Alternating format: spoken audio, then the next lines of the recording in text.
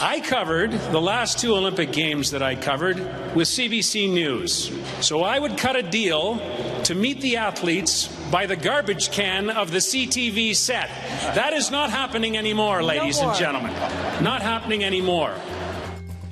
Oh, CBC all giddy that they've got the Olympics again. They outbid everyone else using your money. Jerry Agard joins me now to talk more about this insanity. Jerry, we should get it off the top that you and I worked for major broadcasters, competing broadcasters to, well, not only to each other, but to CBC as well. Yeah. And we own sports stations. But I think that you're like me, and long before you started working for a competitor to CBC, you just figured this was nuts. Well, here's the thing. I guess the argument that the CBC would like to make in not revealing how much they actually spent is that it's some sort of proprietary thing. But in the end, we're paying for it. And I want to know whether or not they can do this at a profit. Because, in fact, if they can't do it at a profit, I don't think it's legitimate for the CBC to take on the Olympics. If CTV or Global or anybody else, I don't know who those others would be, but whoever it might be, this network, wanted to weigh in. And well, you know, it wouldn't be Sun News, but our partners in Quebec and with TVA and TVA Sports, they might want to have the French rights within Canada. And the fact is that everybody else is outbid. The reason it costs so much to host the Olympics is that CBC, with one exception, that being the last two Olympics, CBC will outbid everyone else using their own money because, you know, Bell pays taxes, Quebecor pays taxes, those tax dollars go to CBC, and then CBC uses them against their competitors. Well, yeah, and what I was going to say there, Brian, is that if some other private entity takes on the Olympics and loses money, well, that's up to them, and shareholders or whoever else might have an issue with it. They might decide that they're going to lose money on the Olympics because it's a premier thing and they want to be known as the network with the Olympics. But I don't think that opportunity should be afforded to the CBC because such a large amount, the majority of their money, comes from the taxpayers. Yeah, therefore, we have the right to know what they're doing. 64%, let's bring that up now. 64% of their money comes from the government, 20% from advertising, that's all on TV, and increasingly on the web.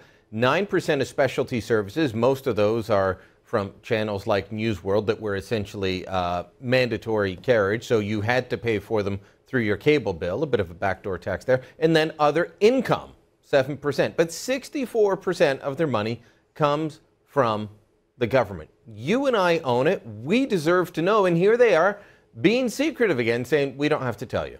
Well, one reason that we should know, since it's our money, not only whether or not they can run this thing and return the money through advertising, but how high a number did they put out in order to chase off the other competitors? In other words, to use fictional numbers, if CTV and Global were around the $100 range and CBC just said, let's just say $200 and nobody be anywhere close to it, and what do we care? It's the taxpayer money anyway. Ha ha ha. Yeah, well, exactly, but we won't know. There have been estimates out there before when CTV and Global had it. We don't have an estimate yet from industry analysts on CBC, not that I've seen yet, but this is part of the problem with the state broadcaster. And yes, they are the state broadcaster. That's how they used to describe themselves. That's what they still are. They are owned by the government. They have all their appointments made by the government. So we own them. They say, well, the law says we don't have to tell you, so we won't. Wouldn't it be better for them to be open? I mean, I know this is an organization that took 7 years to tell us their top 20 overtime earners, but wouldn't it be better for them, with their claim of openness and transparency, to say, here's what we paid? No, the CBC will go aggressively after anyone that they want information on. Certainly, if they think the information should be public, they will make sure it gets out there because, after all, if we don't have the CBC, as they like to say, who is going to ask the tough questions and tell the truth, as if somehow they're the only real media entity in this country. But when it comes to turning that around and pointing the same finger at them, absolutely not. They are an island, and we should just be damn lucky we have them, Brian. Well, I'm sure that they were part of the court case to get the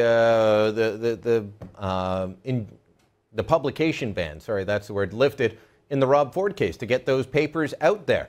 They will go to court to get information released on other people. Yeah. They won't release it themselves. Well, they are arrogant and self-serving. They are very proud of themselves. And you and I are very fond of saying, get off the public dollar and compete. We're happy to have you out there amongst the rest of us swimming in the same pool. We'll see how we all do.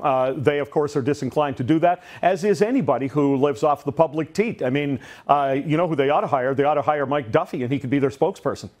Well, he did used to work for them. We'll leave that one alone for now. Jerry, we won't give out too many details, but interesting developments concerning you and Sun News. We'll be seeing more of you on the network as of Monday? Yes, you will. Are we able to say anything more than that, or is it stay tuned to Monday? Well, I wasn't told that we're not, but now that you ask it to me that way, how about we just say, you know what, get yourself through Halloween and stay tuned Monday. All right, so next week when Jerry is on, it won't say radio talk show host underneath. It's going to be there. Jerry, great talking to you. We'll chat again soon. Thanks, Brian.